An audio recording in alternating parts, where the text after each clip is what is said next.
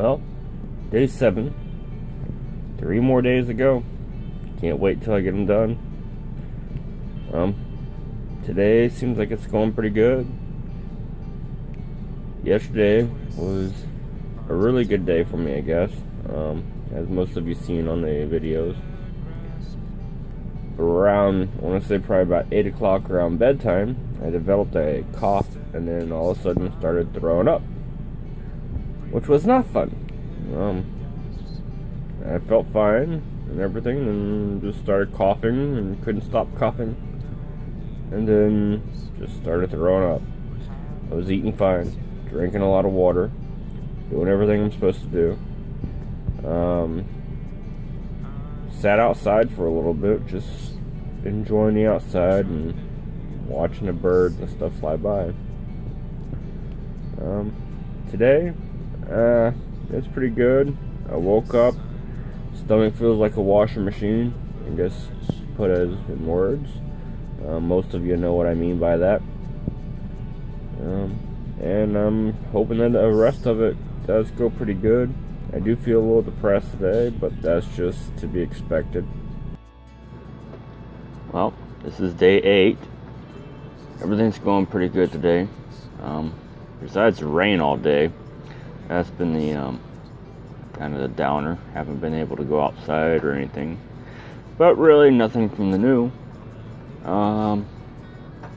Keep getting a little nauseous here and there, but I guess that's to be expected. Still drinking all the water I need to drink. Probably drinking a little bit more to try and flush things out better.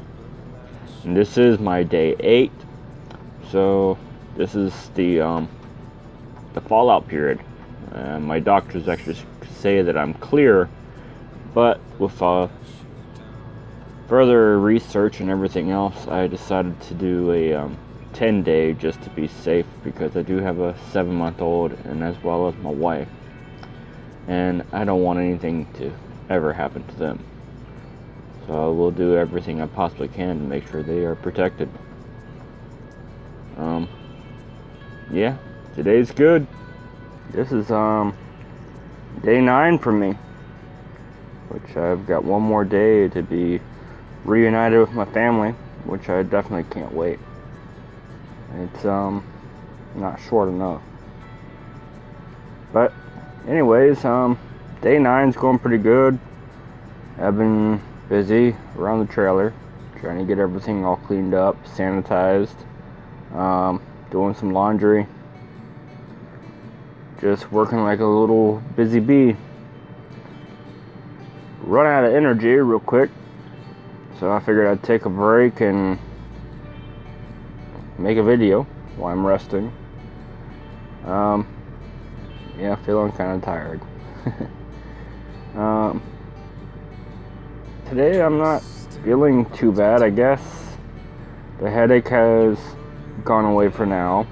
We'll see what happens when it goes to rain later on.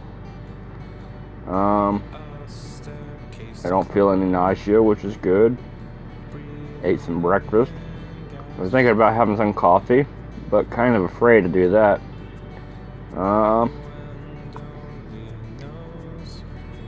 The cleaning's been going well. Since I live in a 28-foot trailer, it doesn't take a whole lot, especially since I had everything plastic wrapped and did everything I was supposed to do. So it's pretty much taking that off and scrubbing underneath things and disinfecting and all that good stuff.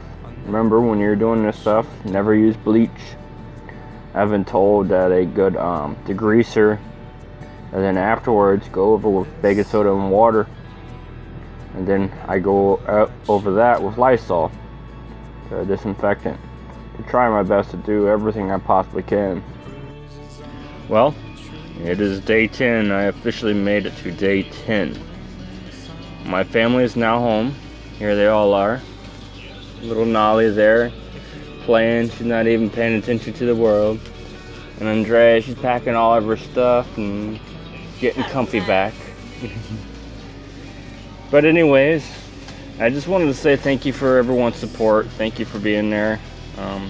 it has not been an easy road, as a lot of you are finding out and have found out. Don't know if it ever will be an easy road, but it'll definitely be a new normal. Found a lot of strength that I didn't realize that I actually had. Today I'm actually I feel exhausted, tired. Had to run a few loads to the wash mat down the street, so feel a little tired and sluggish. But as far as that, I'm more excited that my family is actually home.